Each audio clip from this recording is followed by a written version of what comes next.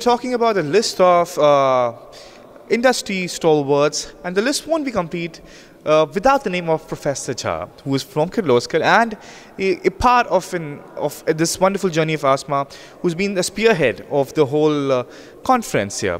He has been a moderator, he's been somebody who's guided a lot of people. We've had a wonderful session that we've already seen from him yesterday. Some typical pinpointing question which made a lot of people got them in a lot of state where we were not able to answer them. Well, that's what he's all about, precision. Well, thank you so much, Professor Jha, for being with us. Tell us your take. You've been a part of asthma. You've seen the first convention, now the National Research Conference in Hyderabad. What do you feel about it?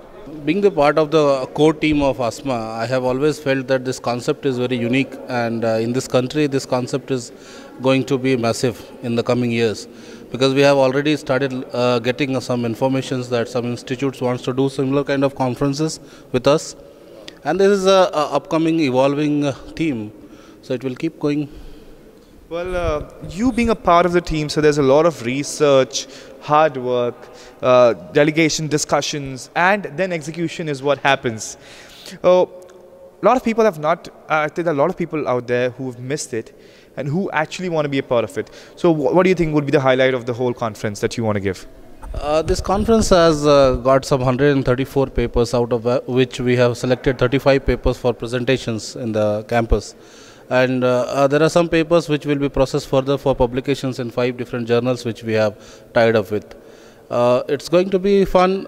People who have done good research, it's evolving. We have received some conceptual paper, we have received some data based paper, we have received some empirical paper which need to be further refined.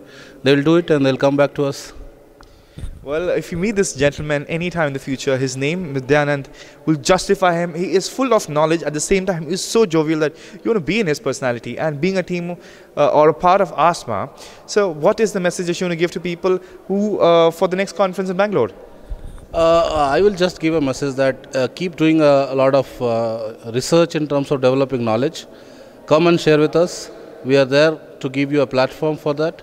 And we will also give you back some knowledge which we will carry forward and cherish further. Thank you. Well, if you are missing this, you're missing a lot. I'll see you in Bangalore, guys, with some great individuals, and he's going to be there. For him, you got to be there.